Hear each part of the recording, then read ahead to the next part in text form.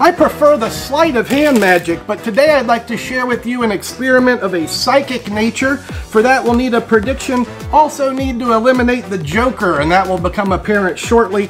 Lastly, we'll need a random number, so here we go. That's 5 and 5 is 10, plus 3 is 13. 1, 2, 3, 4, 5, 6, 7, 8, 9, 10, 11, 12, 13 right off the top. And what do you know, Joe? That is indeed a perfect match for the prediction.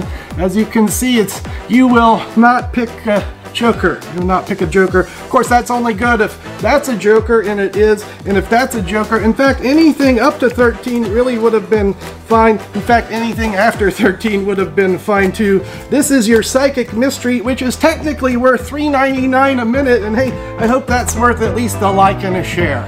Thank you.